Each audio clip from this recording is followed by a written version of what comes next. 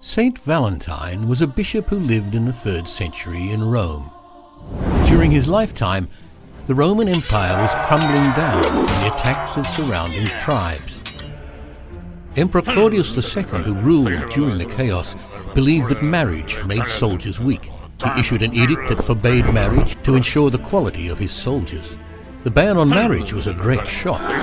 The kind bishop noticed the injustice of the decree. He held the law of the church and helped lovers who came to him, uniting them in a holy matrimony. But it was only a matter of time before the emperor heard about this friend of lovers and had him arrested.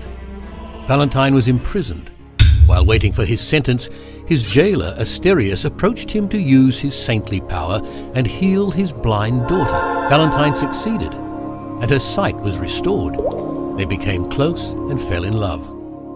After a while, the emperor issued a verdict. Valentine was asked to agree with the emperor about the ban on marriage, thus giving up his religion. Valentine refused.